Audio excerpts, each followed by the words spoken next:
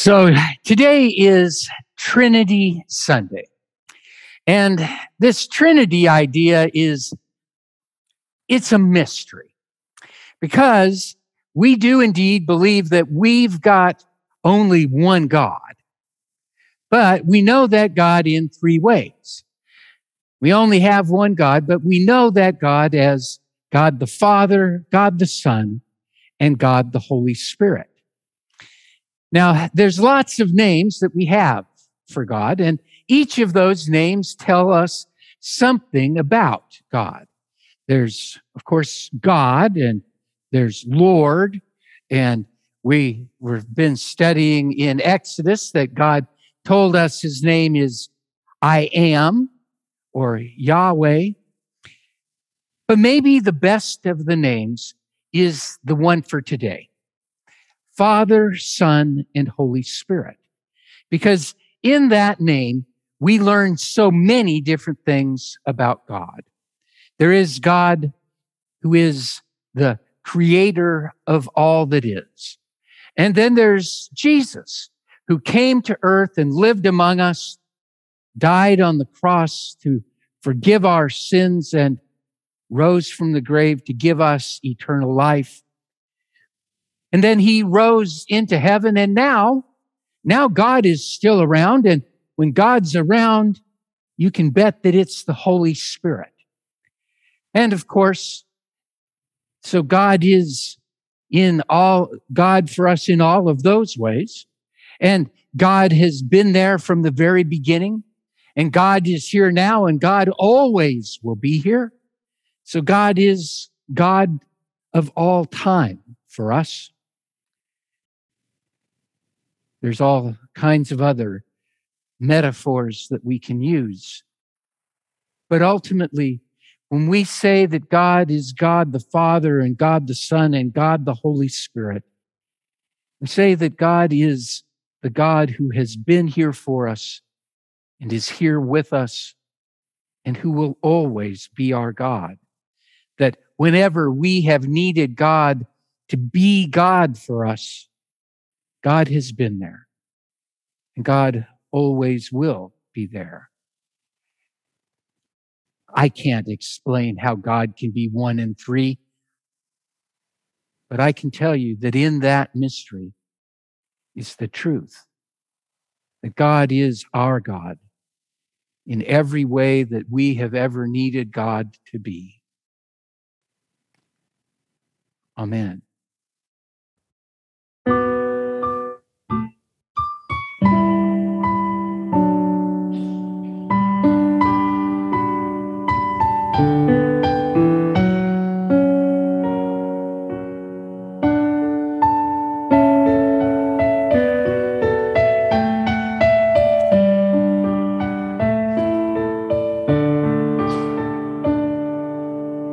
As the deer panteth for the water, so my soul longeth after thee. You alone are my heart's desire, and I long to worship thee. You alone are my strength, my shield. To you alone may my spirit yield. You alone are my heart's desire, and I long to worship thee. You're my friend, and you are my brother, even though you are King. I want you more than any other, so much more than anything. You alone are my strength, my shield.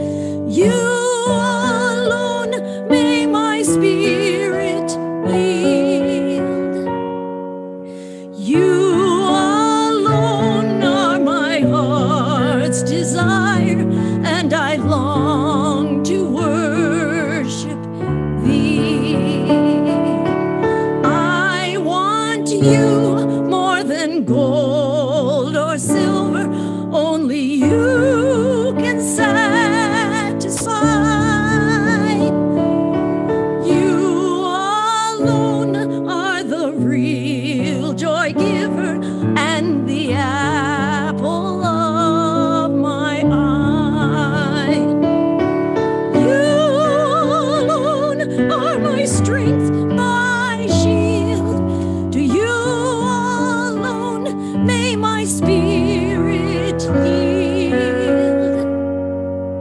You alone are my heart's desire, and I long to worship thee. You alone are my heart's desire, and I long to worship thee.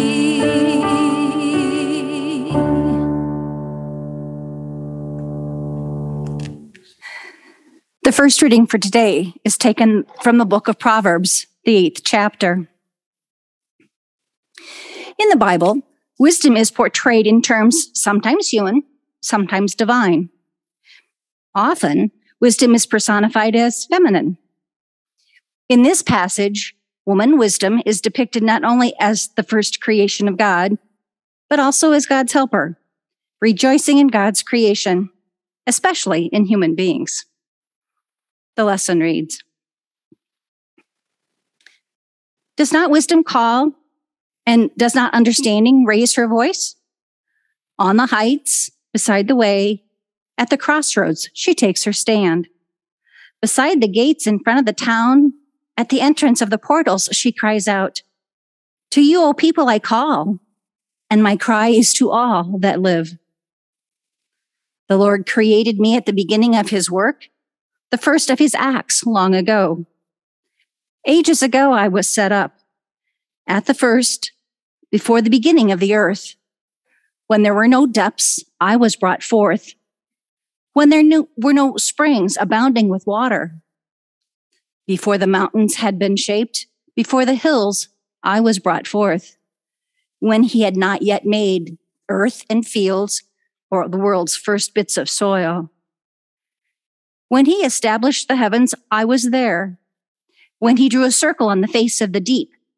When he made firm the skies above. When he established the fountains of the deep.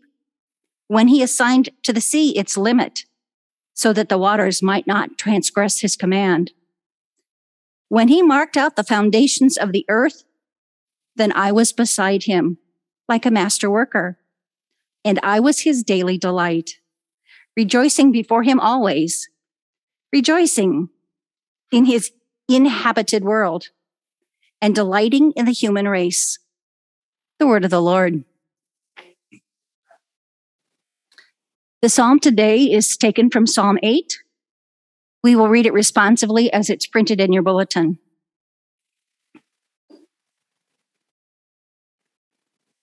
O Lord, our Lord, how majestic is your name in all the earth. You whose glory is chanted above the heavens, out of the mouths of infants and children. You have set up a fortress against your enemies to silence the foe and the avenger. When I consider your heavens, the works of your fingers, the moon and the stars you have set on their courses, what are mere mortals that you should be mindful of them? Human beings that you should care for them. Yet you have made them little less than divine. With glory and honor you crown them. You have made them rule over the works of your hands. You have put all things under their feet, all flocks and cattle, even the wild beasts of the field, the birds of the air, the fish of the sea, and whatever passes along the paths of the sea. O Lord, our Lord, how majestic is your name in all the earth. The second reading for today is taken from the book of Romans, the 5th chapter. Paul describes the life of faith with reference to God, Jesus, and the Holy Spirit. Even now, we have peace with God through Jesus, and our hope for the future is grounded in the love of God that we experience through Christ's Holy Spirit. The lesson reads, Therefore, since we are justified by faith, we have peace with God through our Lord Jesus Christ, through whom we have obtained access to this grace in which we stand. And we boast in our hope of sharing the glory of God. And not only that, but we also boast in our sufferings, knowing that suffering produces endurance, and endurance produces character, and character produces hope. And hope does not disappoint us, because God's love has been poured into our hearts through the Holy Spirit that has been given to us. The word of the Lord. The Holy Gospel according to St. John, the 16th chapter.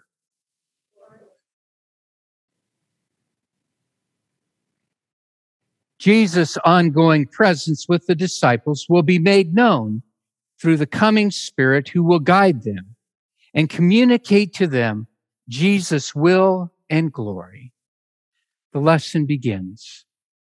Jesus said, I still have many things to say to you, but you cannot bear them now. When the Spirit of truth comes, he will guide you into all the truth, for he will not speak on his own, but will speak whatever he hears, and he will declare to you the things that are to come. He will glorify me because he will take what is mine and declare it to you. All that the Father has is mine. For this reason, I said that he will take what is mine and declare it to you. The Gospel of the Lord. You may be seated.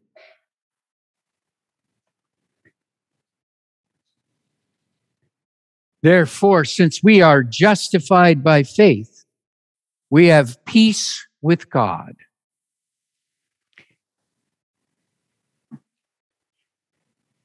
Dee, from the time she was a very little girl, struggled to find a loving and caring God.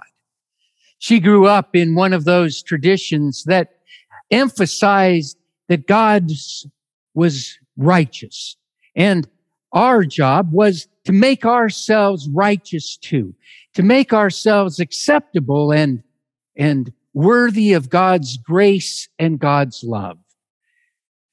But of course, Dee didn't fit that very well.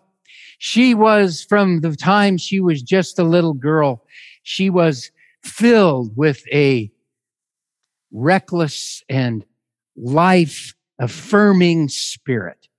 And so even though she was told, oh, don't do those wild things, the wilder they were, the more fun they sounded to her.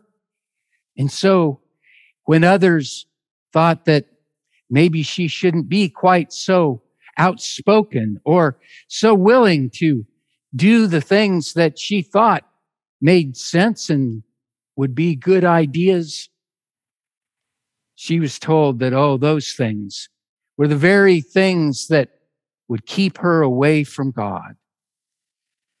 And so she did. She struggled to believe that God truly loved her, that God really, really thought that much of her. And so much of her adult life was spent trying to earn God's favor and God's acceptance, to earn God's love. Indeed, God was more of an enemy to her than a friend. God was always watching and always judging, and she knew that she was always coming up short. She surely respected God, and she really feared God, but loving God, that was more difficult. Indeed, she struggled with this almost her whole life. She struggled with it until her grandson Jacob came to stay with them. One afternoon, little Jacob found his mother having had an overdose in the living room. And the man that was living with his mom wasn't all that concerned. He was sitting there on the couch. And so it was up to Jacob to call 911 and save his mother's life. Well, of course, his mother was in for many months of hospitalization and years of rehabilitation. And so little Jacob ended up at Grandma and Grandpa's out on a farm in rural Nebraska.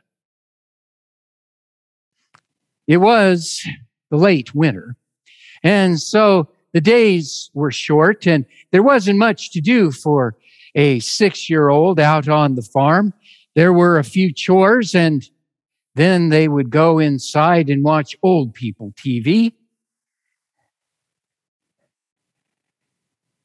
And little Jacob, he was struggling.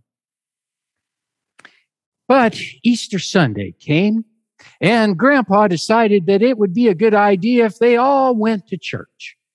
And so they did. They made it to church for that sunrise service, and it was awesome. There was singing, and there were bells being played, and there was an Easter egg hunt, and they got back in the truck to go home, and Grandpa was just filled with Easter joy. Little Jacob and Dee, not so much. Now, Grandpa, he was a kind and a incredibly gentle-souled person, but he wasn't the most observant guy in the world.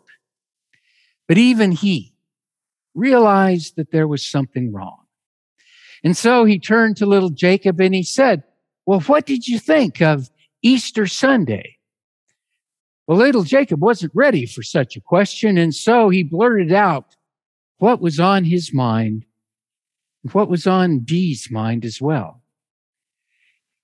If Jesus loves us so much that he died and rose from the grave, why does he hate my mom and me so much? And Dee looked at that wonderful, beautiful little boy, and her heart melted. And she began to tell him all of the things that people had been telling her for years about how Jesus loves him, and about how it is that even though his mom made bad choices and would suffer the consequences for them, that God loved him too. And there in that moment, she decided that it was her calling, her job, to make God's love real for that little boy. And as she said the words that had been spoken to her so many times, they became real for her as well.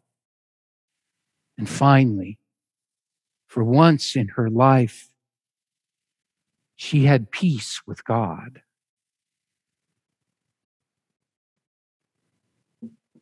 Now, someone out there is saying to themselves, "Oh, Pastor, that's a great story, but what in the world does it have to do with the Trinity?"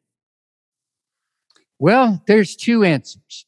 The short answer is the text mentions Father, Son, and Holy Spirit, so we're calling it a Trinity text. The longer answer is that it is this, among so many other things, that reveals the nature of God.